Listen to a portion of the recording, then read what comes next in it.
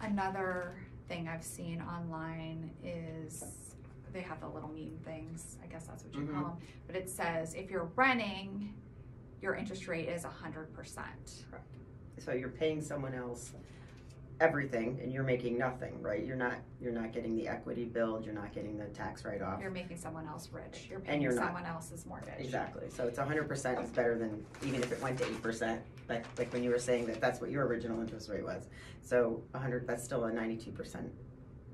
And honestly, interest rates have skyrocketed over the last few years. Like I can tell you that 1 year ago, some of the condos we have, the rent was $300 a month cheaper 1 year ago. So the rentals have gone up. Yeah, much, so not interest rates, right. The rental prices have really skyrocketed. Which is and there's no stopping in most markets. There's nothing that controls how high the rent. I mean, DC does have a rent control, but other than that, around here, there's very generally low, yeah. So just something to think about.